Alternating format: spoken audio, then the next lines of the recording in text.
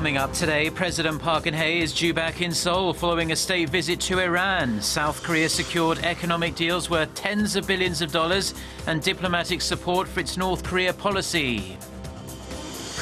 South Korea's defense minister says North Korea is likely to conduct a fifth nuclear test sometime around the North's Workers' Party Congress set for Friday. Plus, South Korea's ruling party has a new floor leader. Chung Jin-suk is tasked with getting the party back on track following its crushing loss in last month's general election. Stay tuned for these stories and more.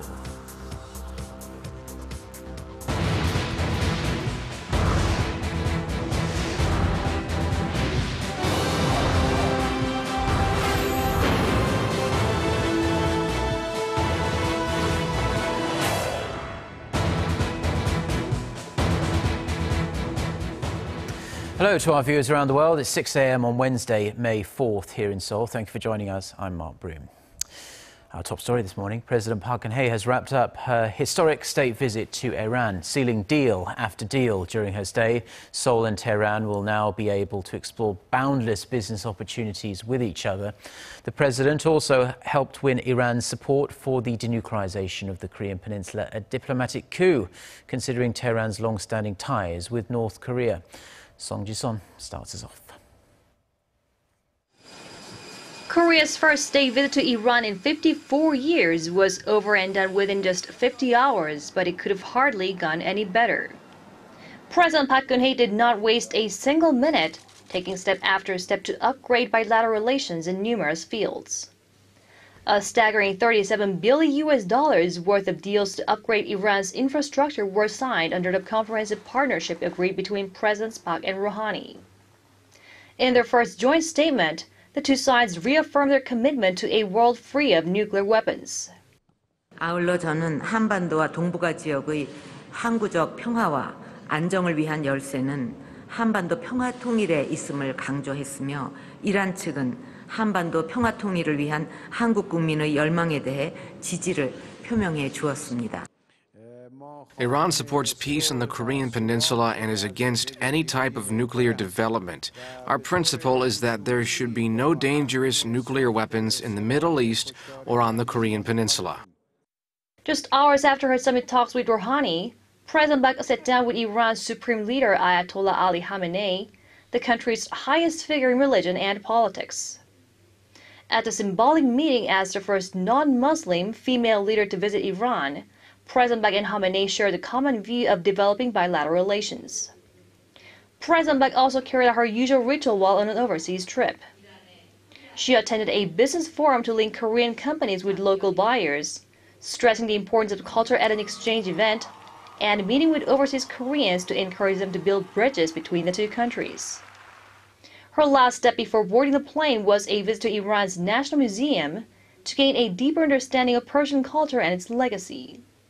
With the Iran trip, President Park Geun-hye completed a chain of visits to Iran, Turkey, and the Arab nations during her term, reinforcing her diplomacy in the Middle East. Song Ji-sun, Arirang News, Tehran. Now, Korea and Iran also held a business forum in Tehran during the president's stay. The presidential office says the event was the biggest ever, both in terms of size and the anticipated economic value to be held under the current Park Geun-hye administration. Shin Se-min reports. It was one of the largest business-to-business gatherings ever held under the current administration, with the highest business results expected to roll in. Korea's presidential office said Tuesday that the major business forum held in Tehran, which included some 500 business delegates from South Korea and Iran, is expected to produce over $52 million worth of economic value. The Korean side was represented by President Park Geun-hye, Foreign Minister Yoon Byung-se, Trade Minister Chu Hyung-won, and 236 Korean business leaders. There, 146 small and mid-sized enterprises, 38 large conglomerates, and 52 economic organizations, public firms, and hospitals from Korea inked over 30 deals.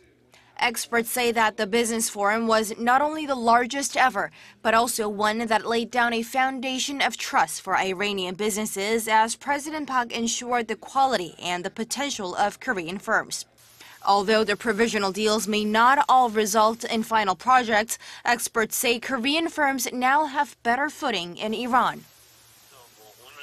Through outstanding skills and trust the Korean firms acquired before international sanctions on Iran, it is safe to say that Korean companies are likely to win more orders than its competitors, and that's what we'll see in the near future.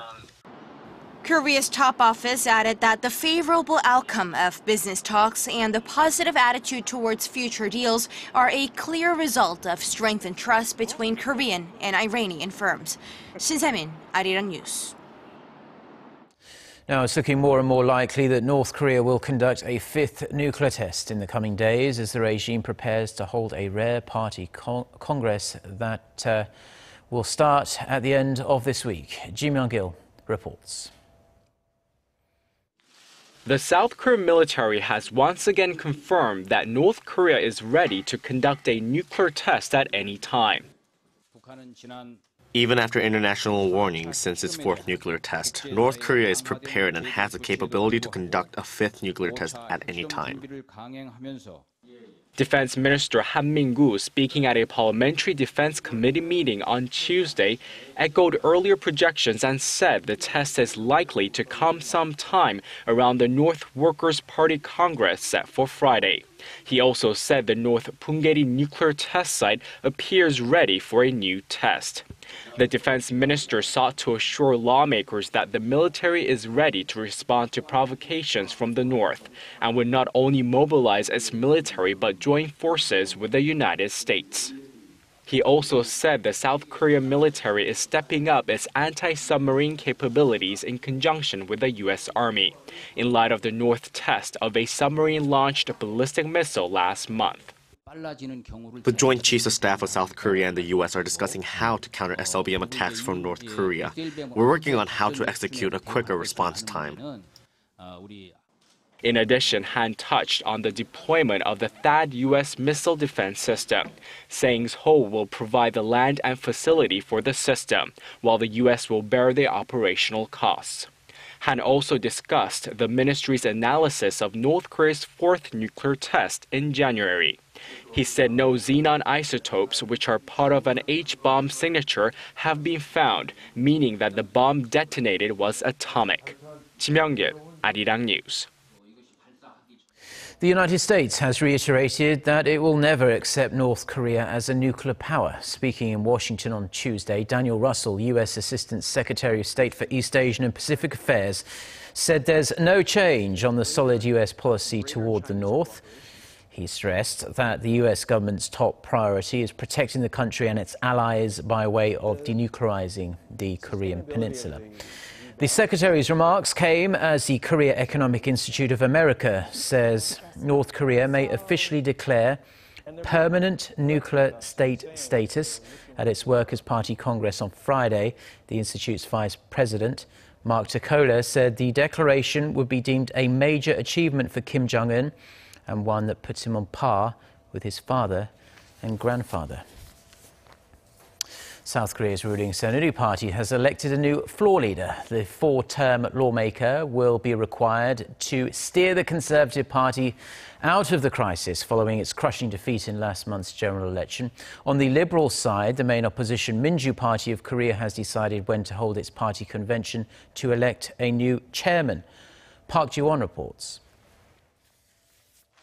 Ruling Saenuri Party lawmakers have elected fellow four-term lawmaker-elect Chung Jin-suk as their new floor leader and his running mate Kim Kwang-rim as the party's chief policymaker. In a vote that was held after more than 2 hours of policy debates, Chung, a former journalist and senior presidential secretary, garnered 69 votes from his fellow lawmakers to win the position. Another political heavyweight, Na Kyung-won, earned 43 votes, while former fisheries minister and four-term lawmaker Yoo Ki-jun received just 7 nods. The 55-year-old politician, known for his communication skills and ability to receive broad support across factions, vowed to revamp the party along with his experienced chief policymaker Kim Kwang-rim. The new floor leader said he ultimately hopes to contribute to the party's victory in the next presidential election. As the Park Geun-hye administration is entering its fourth year, we will try to secure new driving forces of state affairs, aiming to achieve many accomplishments. For this goal, we plead with fellow lawmakers to focus on cooperation and communication. The main opposition also held a special meeting of all its recently elected lawmakers Tuesday afternoon. The Minju Party of Korea unanimously decided to hold its next convention either at the end of August or early September to elect the liberal camp's new leadership. Current interim leader Kim Jong-in will continue to lead the party until then. The main opposition party is also set to elect a new floor leader Wednesday afternoon, replacing current floor leader Lee Jong-gol. The minor opposition People's Party, which already confirmed veteran Park Ji-won as the next floor leader, has begun a series of educational seminars to prep its first-term lawmaker-elects. The sessions cover diverse topics from economy, welfare to security and aim to ensure they are able to fulfill their legislative duties to the best of their abilities. Park Ji-won, Arirang News. Staying with domestic politics, and the new floor leader of the ruling Saenuri Party is getting straight to work to promote collaboration with the opposition camps. Chung Jin-suk is set to meet on Wednesday with the Speaker of the National Assembly and the leadership of the main opposition Minju Party of Korea and the minor opposition People's Party to discuss the best way to steer parliamentary affairs. Chung will be accompanied by the party's new chief policymaker Kim Kwang-lim.